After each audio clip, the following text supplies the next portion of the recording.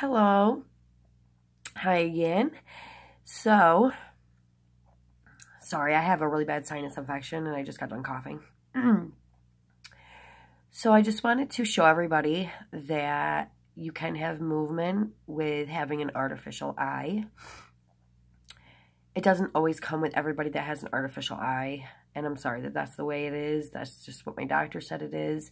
When I had my surgery and I went in to have the eye created, he will test on how to, move your eye around and up and down to see how much movement you have.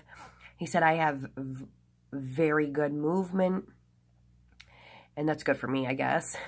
He just said that a lot of the times, obviously, as you get older, your skin sags and stuff, and so mainly what's holding your eye, the artificial eye in, is your eyelids.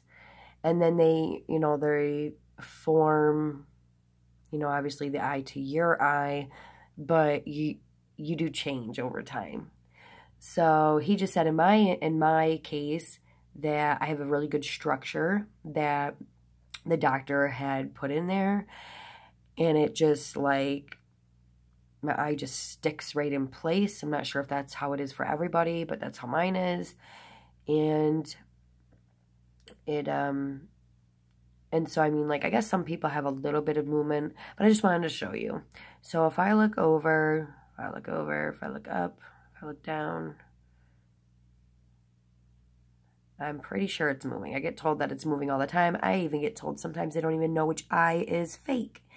So I guess that's a good thing. So I was just letting everybody know, being kids, adults, that you can have movement, and sometimes not everybody has movement. Now, I did go to a really great doctor, which there was only one in New York City and one in Rochester, New York. I did go to Rochester, New York, and it is Mike Strauss.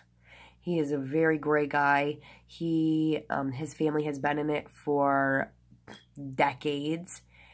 And if I'm not misunderstanding, I'm pretty sure his father was the one who came up with creating a prosthesis eye. So that's even more amazing. But I highly recommend. He is in Rochester, New York. Great guy. All right, well, we'll tune in and we have another video. I hope this helps. Thanks.